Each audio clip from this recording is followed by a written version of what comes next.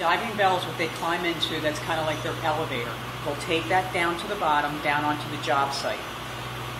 Inside the bell is air. Okay, when they get down to the bottom, they flood it, put water in it, and once the inside of the bell is flooded with water, the hatch will open.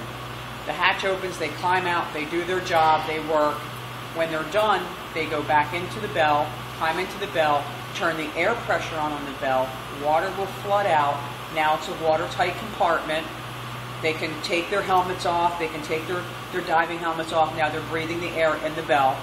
They bring the bell up to the surface, and then they take that bell and they lock it into a hyperbaric chamber like this. There will be a lock-in bell that locks in against this port, and then they'll pressurize the hyperbaric chamber to the same pressure as the bell.